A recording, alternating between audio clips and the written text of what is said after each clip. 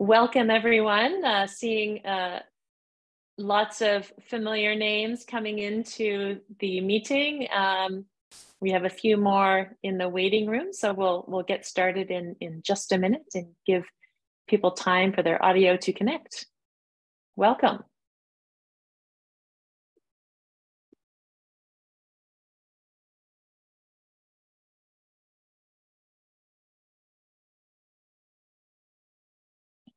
Okay, I think we have everyone in from the waiting room. Juliana, a couple people just their audio connecting. Hi, Ida. I see Madhu. Great. Let's get started. Welcome everyone to our biannual partners meeting of WASH4Work 2023.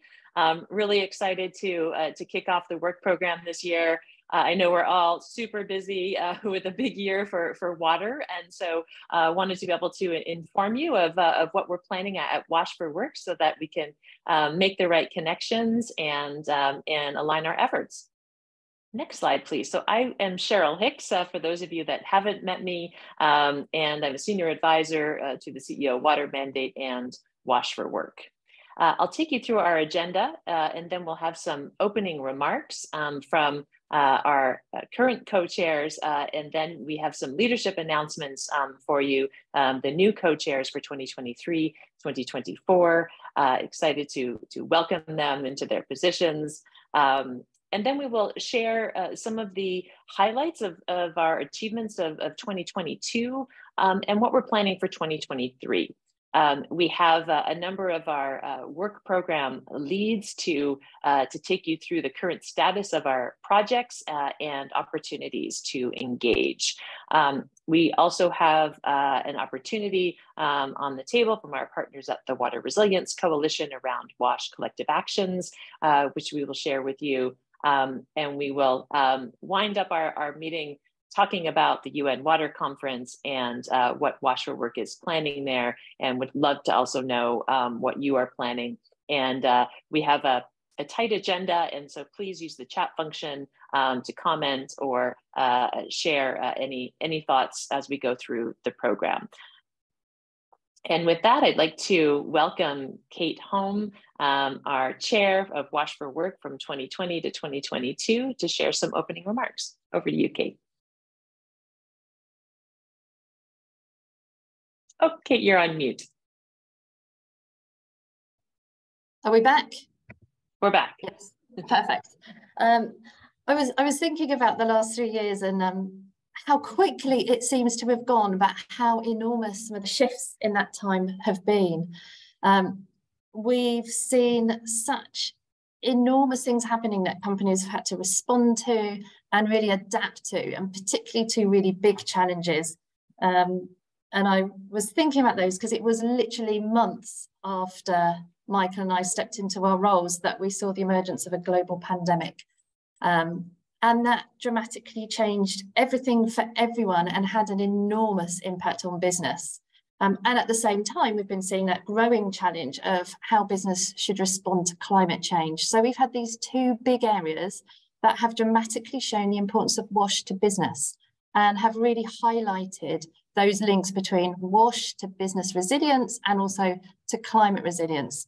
So it's been a time of really fast change and really exciting things happening within WASH4Work. We've seen companies increasingly engaging in WASH, increasingly engaging in WASH4Work, and we've seen our members really come together and lead on some very exciting and really thought-leading pieces of work. At the start of the time, we were mainly focusing on COVID and how business can respond to that, and WASH4Work was putting together some guidance for companies on those practical responses to WASH and their implementation they should be doing both in the workplaces and in the communities where their workforces were based. And then as we started to emerge from that, we shifted to looking more at climate resilient WASH.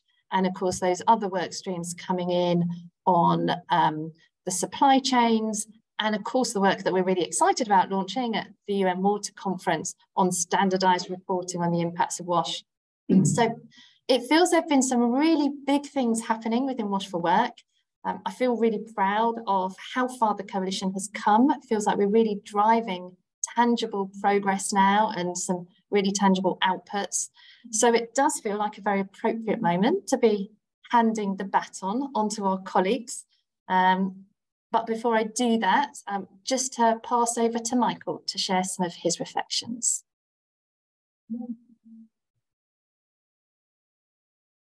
Thank you, Kate. And I think we have, here we go. Hello, everybody. It's Michael here. I'm sorry I can't be with you today, but I just wanted to share a few thoughts as outgoing co-chair of WASH4Work and quickly reflect on just how much we've achieved over the last 3 years. It's been pretty impressive. In the 3 years that Kate and I have been chair, we've seen a lot of really significant improvements. And what would I highlight? I think we've managed to increase our membership, which is brilliant, of course. But also we're very focused on key work streams that are helping both engage more members and a wider group of members, but also improve our own technical delivery, working uniquely with our NGO partners and private sector companies. And I think that's really important, and the reporting and the impact of that.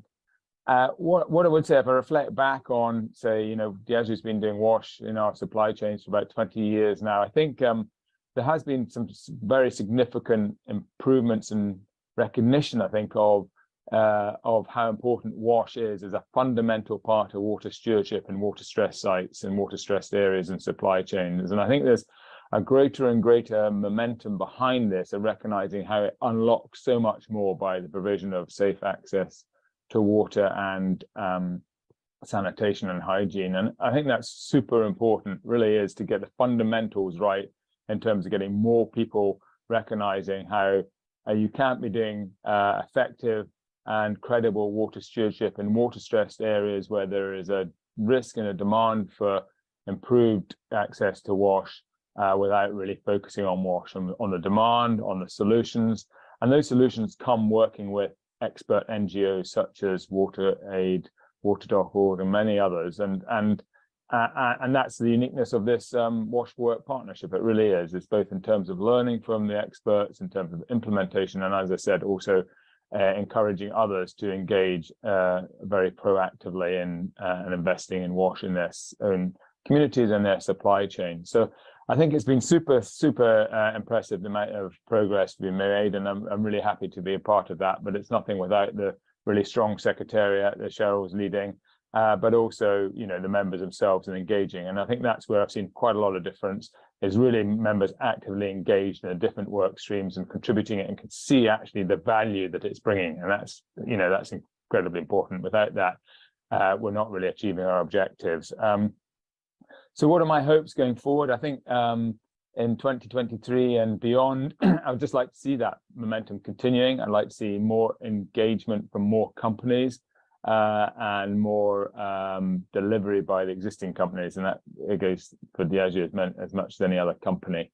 And that's really what we're trying to do. That's what our North Star is to get the scale and the pace and the technical delivery right for improving access to WASH to the 2 billion or so that don't have it. So I'm strongly encouraged by where we are, and I think we're very pleased to be handing over to Madhu and to Scott. I wish them best of luck. I think we're handing it in good shape. I would say that, wouldn't I? But I think we're in pretty good shape. But there's so much more to do that we can do together by working through WASH4Work, working with our partners, and it excites me. And I'm not going away. I'll be on the back benches, as it were, but supporting Scott and Madhu and individual work streams as well. And Diageo is committed as ever. But really to say a big thank you to the Cheryl and the team at WASH4Work, to all the members for engaging and for making for contributing to the progress that we've made. And as I said, there's a lot more to do, but we're in a good place. And so with that, thank you. Yeah, and thank you, Michael. And I'd echo those thanks. The Secretariat have put so much energy and drive into it, and it's been amazing to see these work streams getting so much energy from all of the members and getting us to such an exciting place, because collaboration is the whole purpose of WASH4Work. And as Michael said, delighted to announce our new co-chairs. We have Madhu Rajesh from Coca-Cola and Scott McCready from Alliance for Water Stewardship, who I'm sure will be familiar faces to many of you. So Madhu, maybe we could start by passing to you and then over to Scott. Thank you.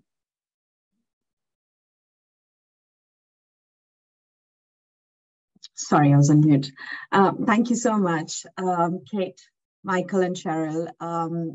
It's a real privilege to be taking on as co-chair. Clearly very big shoes to fill from both of you, Kate and Michael. A lot has been done, and I just feel like I've been privileged to have seen this initiative when it was first taking off the ground during my time with WASUP, and we were writing the business case for WASH4Work, and to see what it's developed over the last 5-6 years has been very enormously satisfying to see, and a privilege to be taking on a leadership role. Really looking forward to working with Cheryl and the Secretariat and the members and suppliers to promote work going forward and build on the momentum that's been created. WASH is really key, as to facilitate access to water in communities where we operate, in our supply chains, in our work settings, for all of us. And that's where I feel there's potential to contribute, and looking forward to working with you all. Thank you.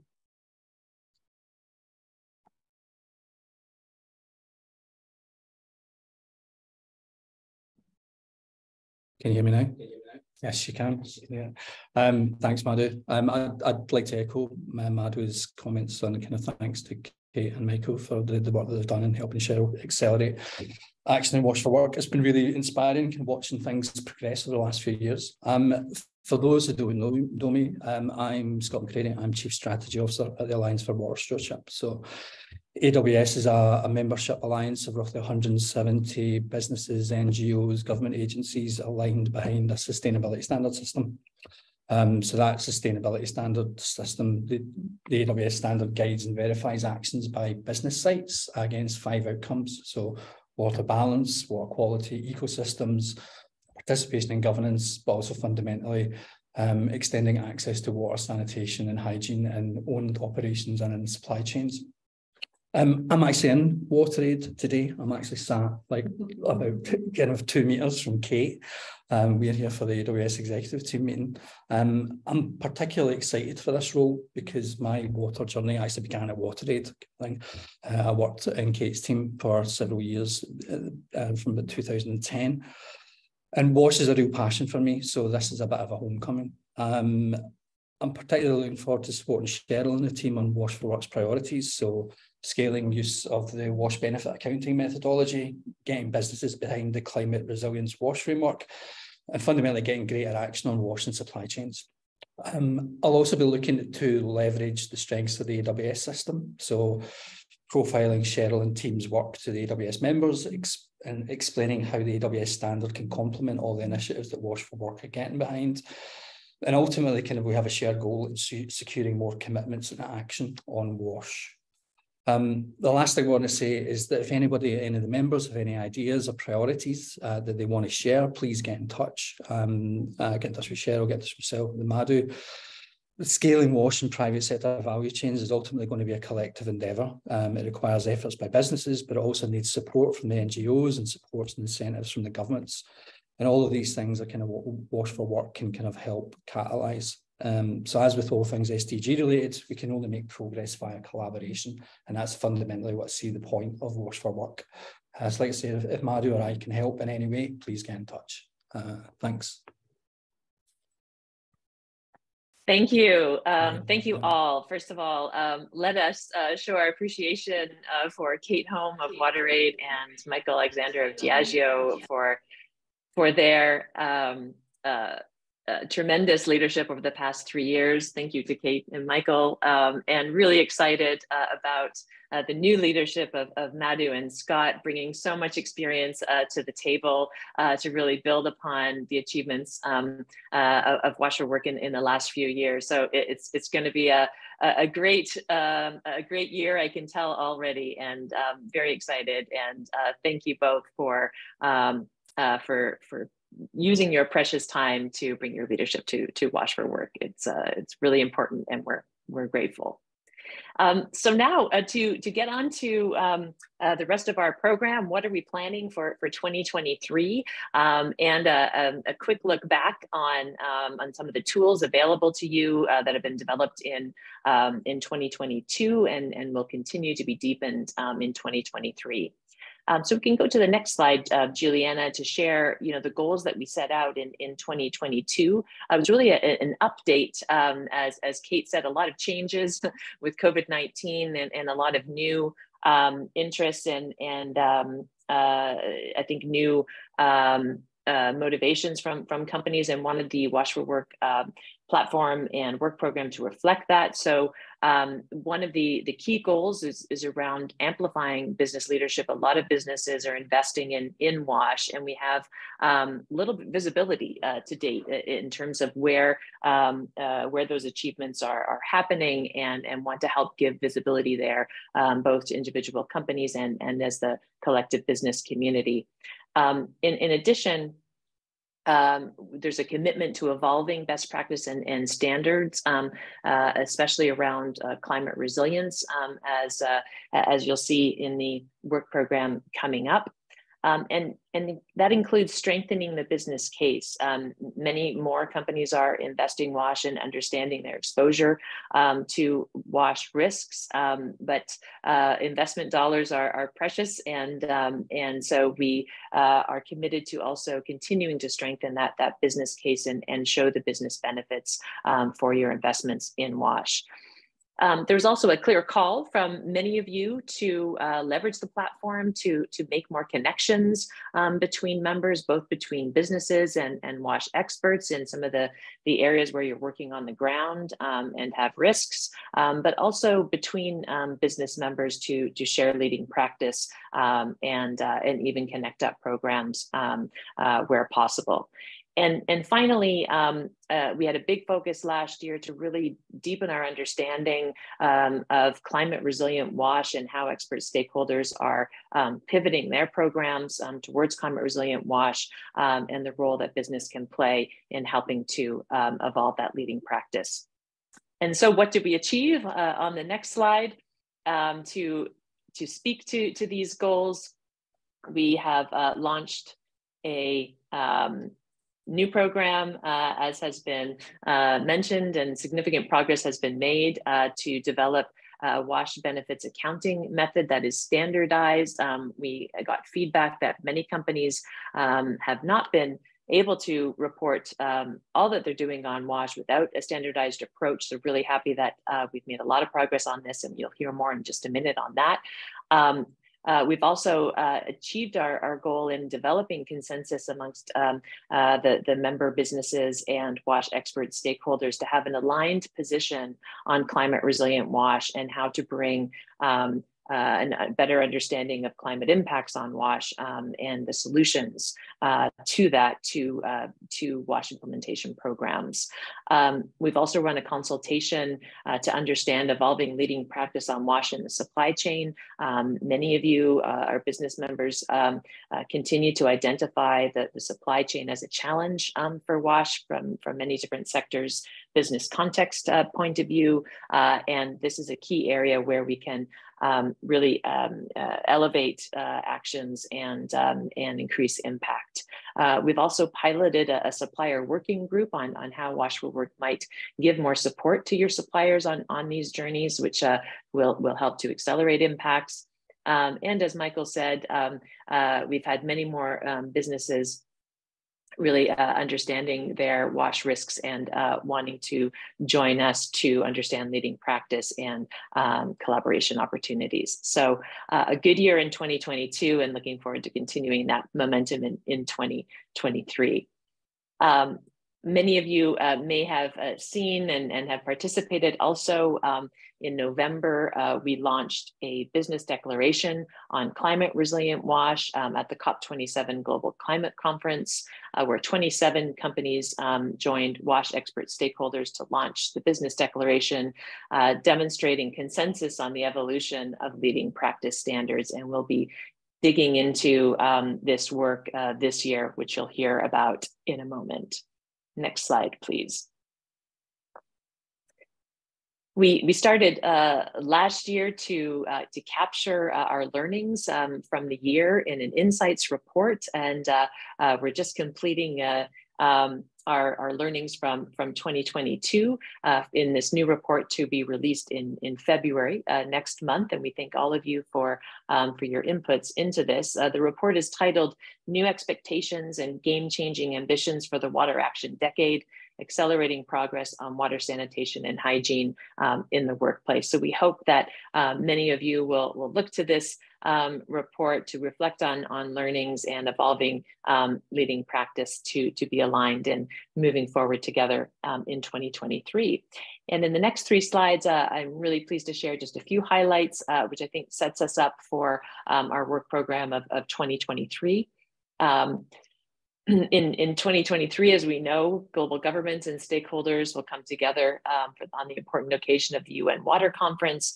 And what we're hearing is the expectations are high to forge more ambitious commitments and game-changing actions for the Water Action Decade to 2030. It's recognized that the progress on the global goals to achieve universal access to water, sanitation, and hygiene and safely managed and climate resilient WASH still lag behind the 2030 targets, and that at least a 4x acceleration will be required to reach basic access. That's the top lines of this chart. However, there's even higher rates of acceleration needed for safely managed water, sanitation, and hygiene, and those are the lower lines. 23x in drinking water, 9x in sanitation, and 5x in hygiene. And so global stakeholders and I think we as the business community are looking for ways to accelerate, to answer these high expectations that we're hearing from the global stakeholder community. And there's an opportunity for business here to bring climate resilient solutions, increase investments, and to extend corporate responsibility, traceability, and accountability for WASH beyond the workplace operations to supply chains, employee homes, and communities. Next slide, please. So what is the status of WASH access from a business perspective in 2023? The risks are increasing. I think many of you have expressed that you're feeling that.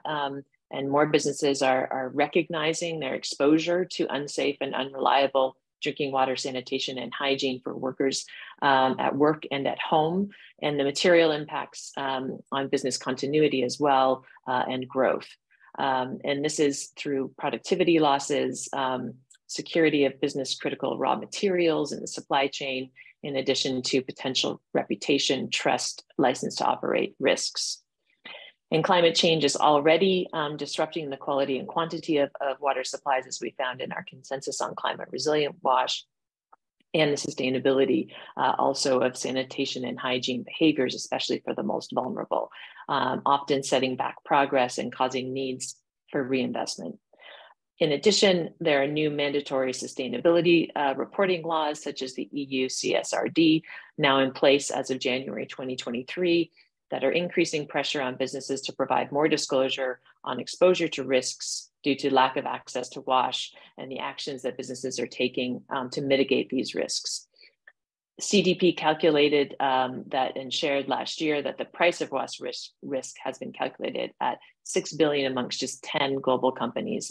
And so we're really seeing that these risks are increasing, and it's expected that new reporting and disclosure requirements will lead to increased investor pressure as well.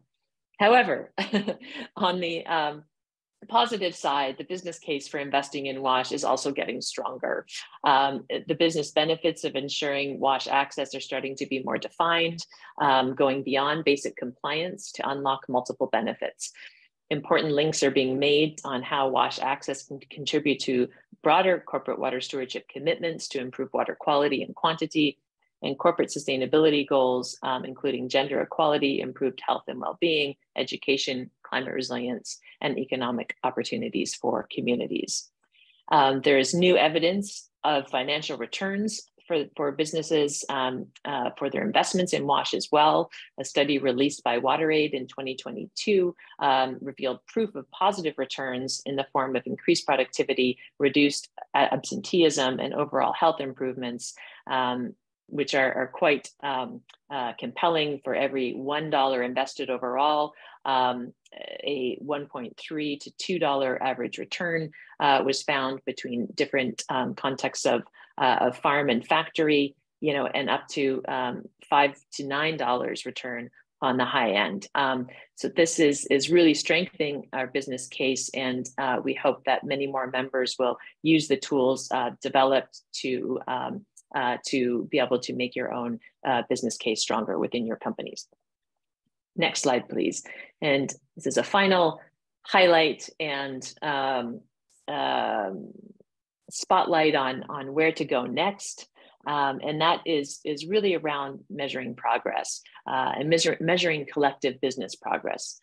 We have a unique opportunity to change the game and help to close the gap on WASH access through the broad reach and influence of workforces and supply chains.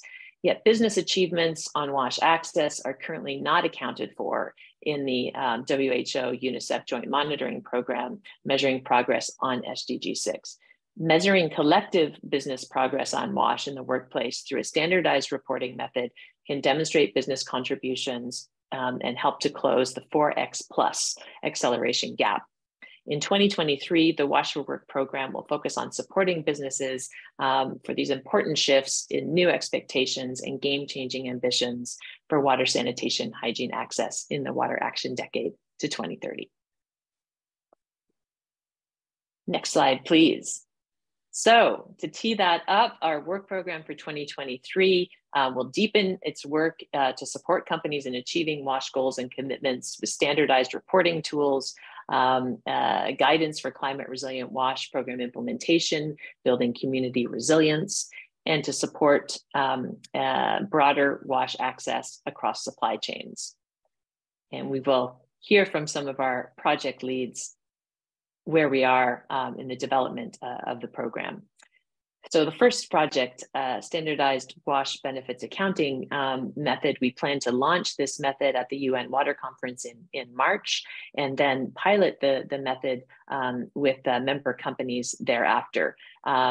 The work this year will be focused on developing a guidance document for businesses in how to apply the method and ensuring that it aligns with other corporate water stewardship and WASH disclosure and reporting, and of course, continue to advocate for its broad use. And now we have Nate Jacobson from Limnotech, who's been leading on the technical work of the accounting standard to share where we are in the process.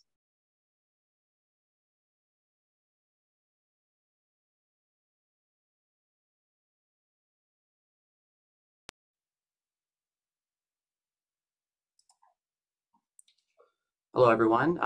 My name is Nate Jacobson. I'm with Limnotech, and on behalf of the project team for the standardized accounting method for the co-benefits of WASH, I'll be providing an update and sharing our progress with you all. So thanks for joining.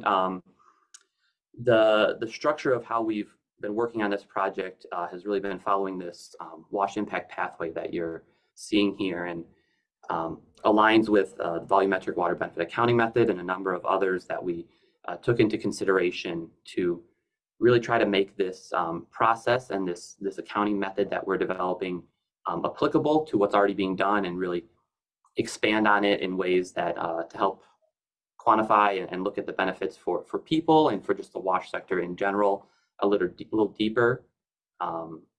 What you'll see here is, inputs result in activities, and then activities result in more direct outputs, and then the benefits, which we're calling the outcomes and impacts. And those are really the longer term and the maybe medium term impacts from the project. And a lot of times what we look at is the outputs, and we're trying to, yes, cover outputs and what's actually occurring from activities and projects, but then also push towards indicators and methods for these outcomes and impacts that are more impactful for a larger number of people, but can also be more difficult to quantify.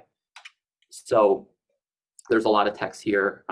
You know, don't have to look at everything, but I just wanted to give you some examples of what's included in these categories. And what we've done is we've went through a you know, six or so month process with a number of project team members and then also external stakeholders to really understand what is out there, what is being measured, what do we want to be measured, what kind of activities are being done in the WASH space that we want to look at for what type of scales and scopes, and use that to define these larger categories of under activities, for example, of water access, sanitation, hygiene, and institutional, and then under outputs and outcomes, socioeconomic, environmental, institutional, but then also within that have more defined groupings and classifications to try to cover the activities that we want to be looking at.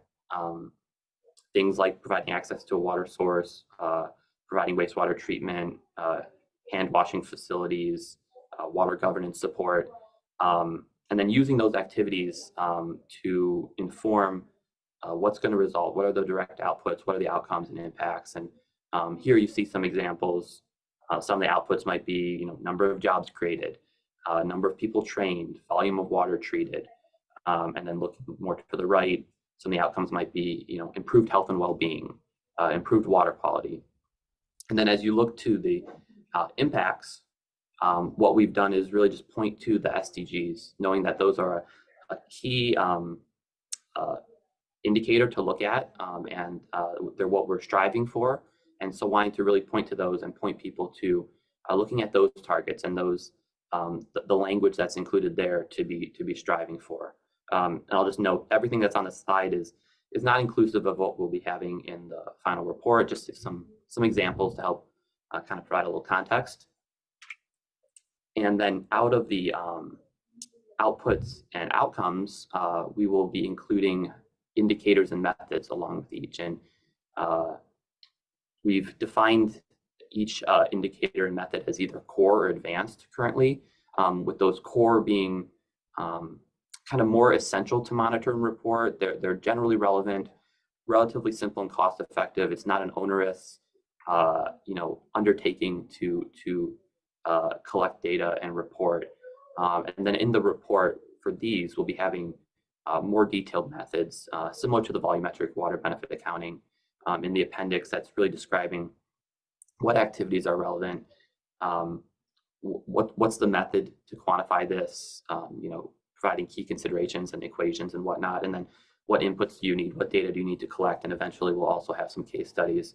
Whereas the advanced indicators on the right, these should be considered in our opinion, but they reflect a broader range of multi-benefits, and they tend to, you know, have more resource intensive methods. So for these, we'll be briefly summarizing them and providing a description of how these can be quantified, but then also pointing to other resources that maybe have done a deeper dive or provide additional context for those. So to trying to just make it a little more you know, understandable with a short presentation, not able to see the full report, which will have a lot more details, and I'll share more at the end about next steps. But I wanted to give a few examples of what this may look like practically. So first one related to water access. You see the impact pathway here, and I've just put in a few of the activities, outputs, outcomes, and impacts that could be relevant for a new water access project that would be, for example, groundwater well construction, along with some water access training and education. So here you see with the outputs, you know, some example output indicators that we have would be the number of new or improved groundwater wells, the volume of water provided, the number of people trained, the number of beneficiaries. And then if you look down at the table on the bottom, that just shows a few example indicators and methods. The methods are obviously going to be much more developed and have a lot more information. There's different caveats, different equations and things to consider. But for example, volume provided, that's a very key method that is introduced in the BWBA report that I've mentioned. But we really want to expand on that a little bit more related to WASH and pull in some more WASH specific information to consider. And here you can see there's a couple different ways that this can be calculated. One, simply you have meter data. You can look at the measured volume provided annually by the activities. Secondarily, if you don't have that, you can estimate the volume based, for example, on the capacity of the system and the operating time of the system, or the number of direct beneficiaries and the standard volume of 20 liters per person per day. And we'll provide additional guidance to help inform how those variables are determined.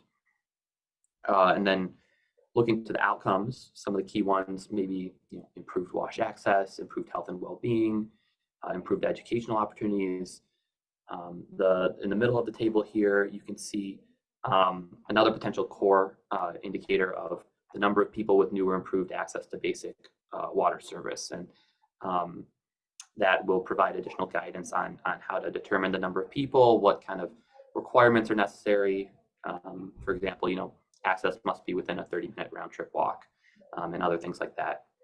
And then on the right, you see the prevalence and severity of water insecurity, and that is an example for an advanced indicator. And what we would do in that instance is point to the, for example, the water insecurity experiences scales, and recommend applying those or looking at those to help evaluate the level of water insecurity. And then on the far right, you see the impacts and pointing to some of the key SDGs that are relevant and that would have relevant targets and just be points to point to for impacts. Looking at another example for sanitation, for example, if you were to develop a new wastewater treatment facility, some of the outputs might be the number of new systems, the volume of water treated, number of beneficiaries, number of jobs created. And you see here, we have the volume treated, which is another VWBA method that we'll be pulling from and just building off of, trying to make this continue to be consistent, but also providing additional value where available. And then for the outcomes, one example is improved water quality. And on the far right of the table on the bottom, you see the proportion of domestic wastewater flows safely treated. And that's potentially an advanced indicator that will advise the user to look at before and after data for what proportion in the community of interest of the domestic wastewater flows are being safely treated, and kind of quantifying that change.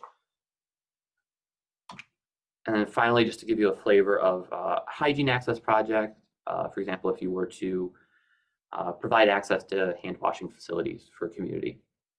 Some of the outputs might be the number of new or improved hand washing stations, number of people trained, volume provided, and as you can see below, here we would also expand on what's already in VWBA and provide a little more guidance on if you're directly providing hand washing access, and if you're looking at the number of beneficiaries, what volume would be relevant to reference outside of that traditional 20 liters per person per day. And we expect to do something similar for sanitation as well.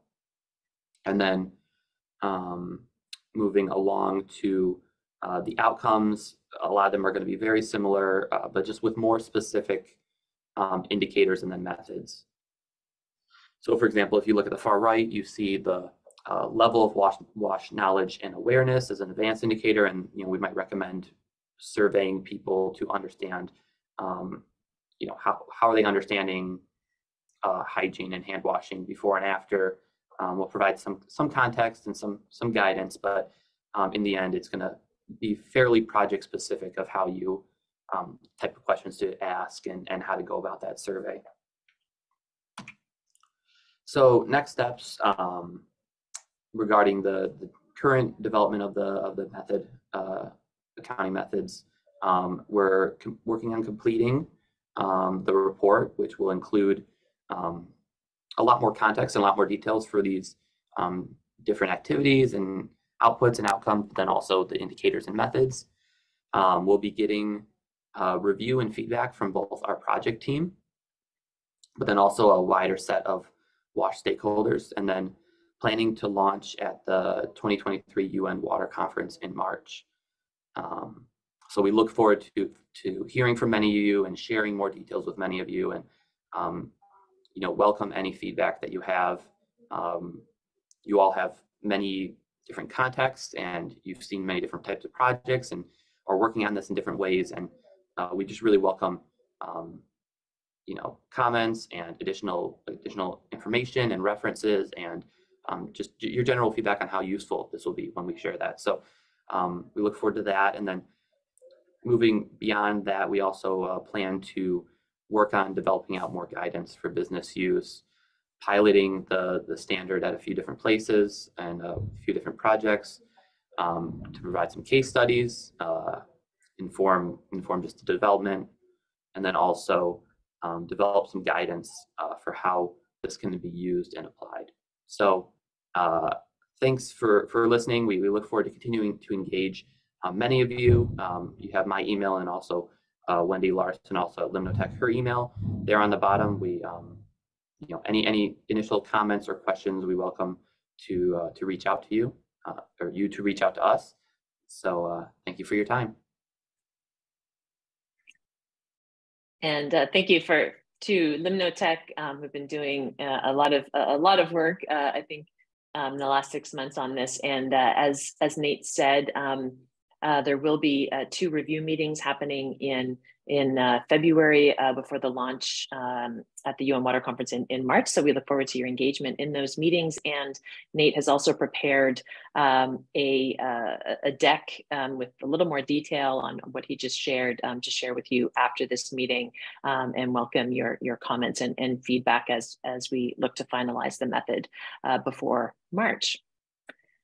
Great. So our second project on climate resilient WASH and our business framework will move forward our work on understanding and implementing new global expectations for climate resilient WASH programming from the COP27 business declaration launched in November 2022. And all of the supporters will be creating a working group to develop implementation guidance in partnership with expert stakeholder members. So you'll be receiving invitations for that, and please let us know if you would like to join that, if you haven't indicated your interest already. And there's also an opportunity to pilot the climate resilient WASH framework via collective action projects, and we will share in the next 2 slides a current opportunity with our partners at the Water Resilience Coalition. Next slide, please.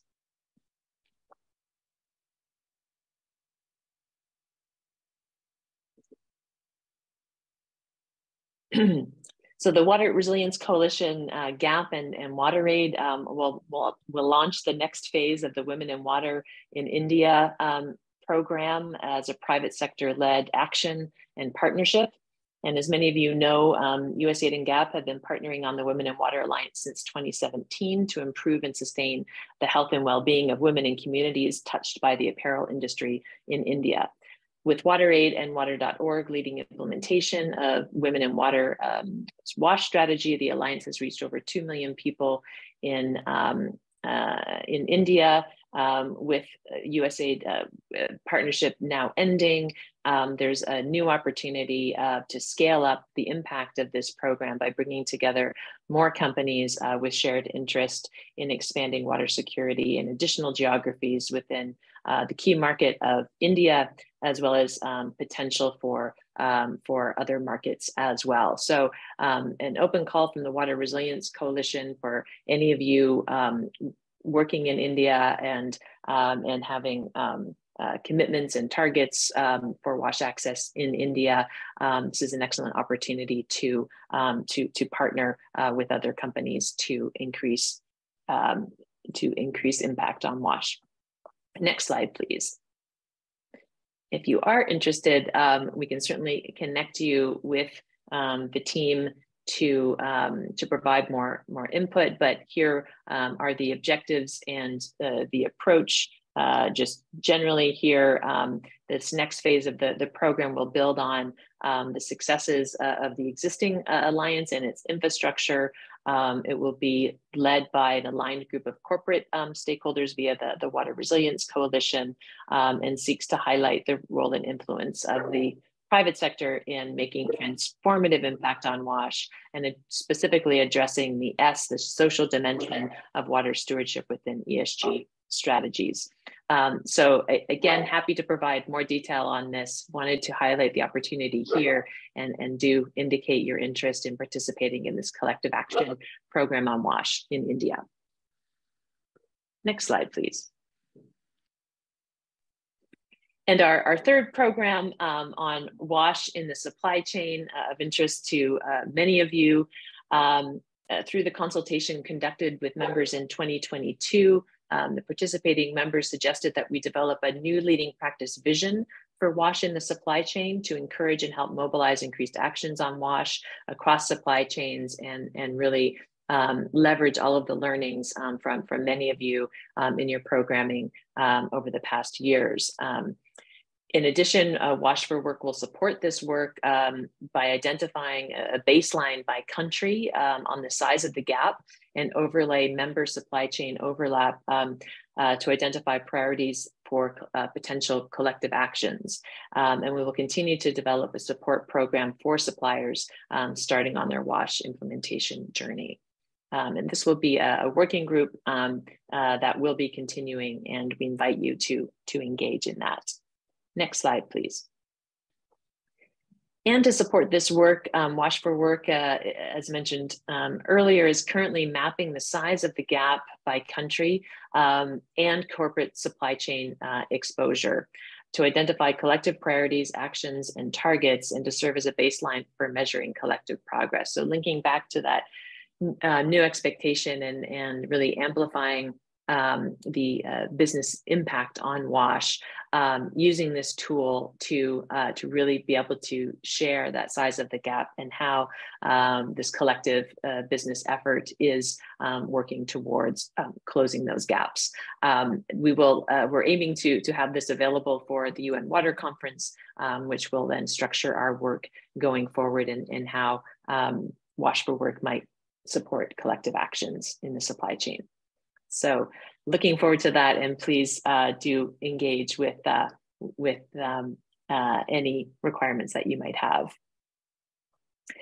So how can your company engage in leading practice in 2023?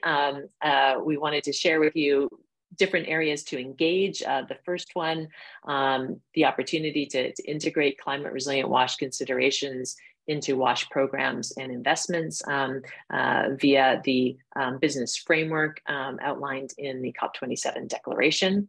There's an opportunity to integrate WASH access leading practice requirements into supplier contracts and codes of conduct. As we develop the vision for leading practice, this is one of the areas that is coming up.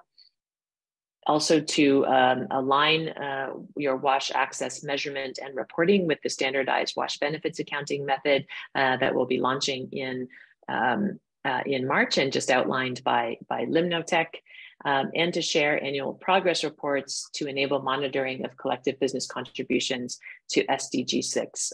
As part of the consultations for the UN Water Conference, we have submitted to the Joint Monitoring Program the potential for WASH4Work to help share collective business progress and impacts on WASH. So that's something that will continue to be in dialogue with the Joint Monitoring Program, and sharing the standardized accounting and reporting would help with that. Of course, this would all be aggregate data that we would be sharing. Next slide, please. In our final minutes, a little bit of focus on the big events that are coming up this year, and where we plan to share this work and provide visibility. In March, of course, we'll be focused on launching the standardized accounting method for WASH, and then in World Water Week, we're aiming to share the vision and leading practice guidance on WASH in the supply chain. And finally, at the climate meetings in December, to share the guidance for implementation of climate resilient WASH in business programming. So we hope that you will all engage with us in those events. And the first one, of course, which we're all busy preparing for, is the UN Water Conference. And WASH4Work is planning 2 specific events in the program, but also aligning with the CEO Water Mandates side event programs, where we will have additional opportunities. But for now, with our focus on the launch of the WASH benefits accounting method, we're planning an evening reception together with WaterAid, Diageo, and potentially other companies that have been involved in the development of the method to provide the announcement at an evening reception, and then a deeper dive practitioner workshop later in the week, either on the 23rd or the 24th. The dates are still to be defined, where we look to go into more details on how companies can start to pilot this new accounting method. So we hope that you will all join us for these 2 events, and we will keep you posted on further planning as it becomes available. Next slide, please. So for those of you that are new to WASH4Work, we wanted to share the benefits that we seek to deliver to you as members of WASH4Work, for you to be recognized for your WASH actions and contributions to SDG 6, to have direct access to leading practice through corporate peers and WASH expert organization members, and for us to support your corporate water stewardship commitments to WASH access. Next slide, please. Starting in January, all of you involved in the network will automatically receive WASH4Work engagement communications in order to broaden our reach to more stakeholders and more businesses. You can engage in the working groups to connect with experts and practitioners on leading practice and the different areas that we're currently developing. And in terms of recognizing your efforts, we can share your logo on the WASH4Work website and materials. And we're also developing a WASH4Work supporter logo that you can share on your website and materials to continue to get recognition for your actions. Next slide, please. In terms of how the Secretariat operates, we operate through fees from you, really just to facilitate our support and the work program. We hope that you'll find that these are not a barrier to engaging, but really to support our collective work. For corporate members, $3,000 per year. And if you are a CEO Water Mandate endorser, as the CEO Water Mandate hosts the Secretariat, the contributions that you're already making to the CEO Water Mandate flow through directly, so it's not an additional fee. We've opened up a new supplier category also to facilitate the support program for suppliers, and non-corporate partners have been supporting us in the amount, half of the corporate members at $1,500 US per year, or equivalent in kind support. So we thank you very much for your support. It's needed, it's appreciated, and we hope not a barrier to your engagement. And we look forward to kicking off the new year and achieving our ambitious goals. So looking forward to seeing you at the UN Water Conference, and we invite your active participation in our exciting work program. Thank you all.